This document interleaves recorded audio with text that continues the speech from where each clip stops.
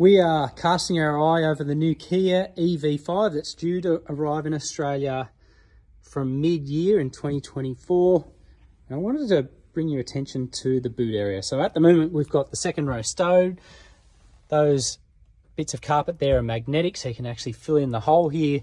And there's a really big, expansive space, adjustable hooks, which you can move as you like, vehicle to load charging. There are a lot of functional little touches here, including that tray table.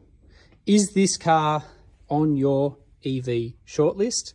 And should it be? We'll keep an eye out for our full walk around video of this new model in the coming week ahead of its mid-year launch.